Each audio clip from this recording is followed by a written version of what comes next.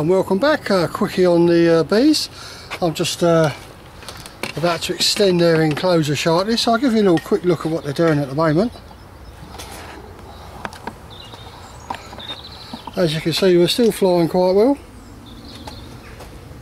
Okay, that's looking good. That one there's looking good. That one there's looking good. That one there's looking good.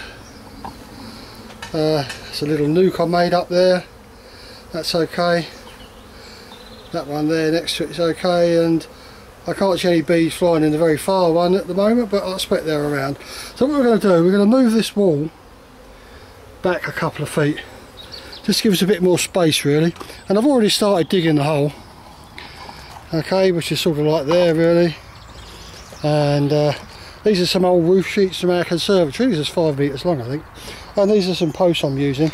And I bought like a post protector, which is basically a bitumen wrap. I'll try and show it to you without messing the camera about too much. Okay, let's just set that up there.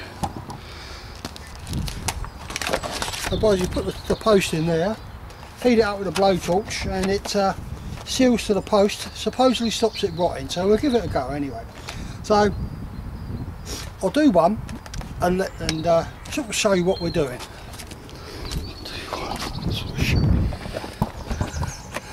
Okay, we just get ourselves set up here. I might move the post down a little bit.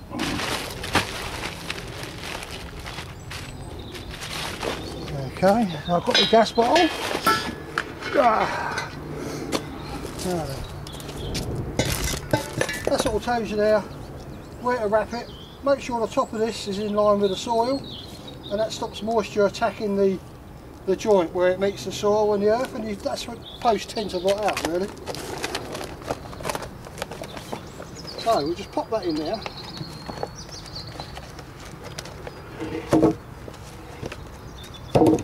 It's easier said than done.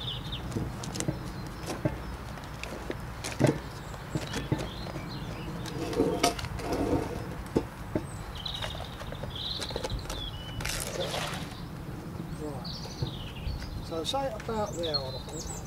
So if we heat that up with the blowtorch, it should shrink onto there. Now put the matches down somewhere. Don't go away people, there they are.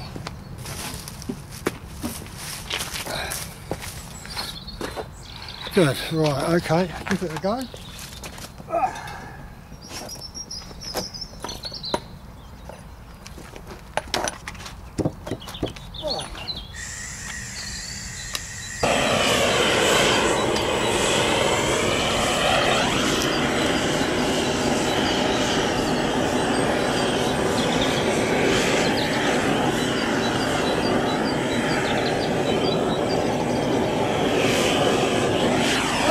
The heat is causing the plastic to shrink.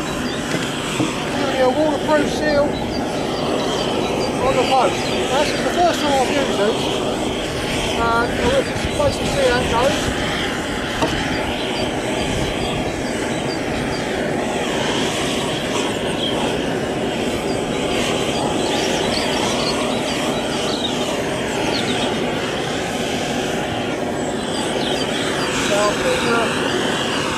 One or two drawbacks with them already. They tend to go holey if you overheat them. So this is the first one. And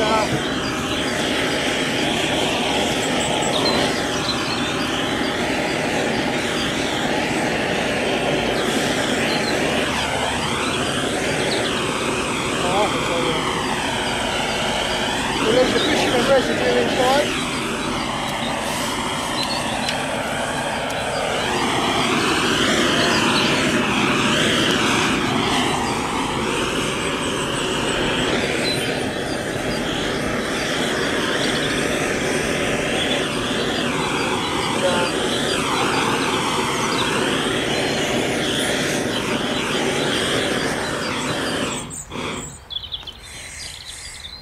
Well, you can see the bitumen, although it blew a few holes in it, if you heat it up enough, the bitumen will melt onto the wood, which basically seals out the moisture from attacking the wood. So I expect we'll get better as it goes on, but this is the first one.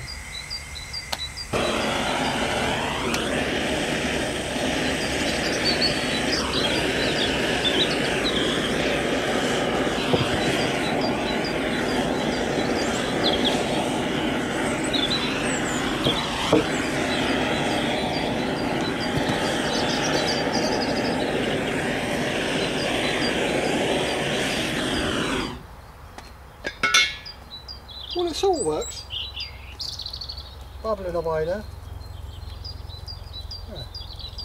And all it is, it coats the timber in bitumen. Missed a bit there. I'll have to heat that up a bit more. That bit seems okay.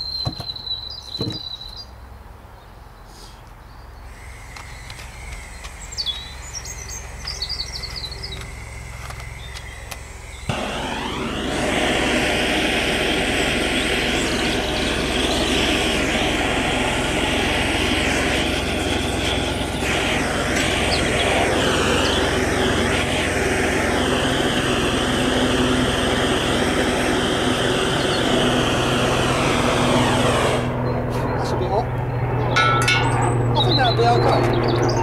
What do you think?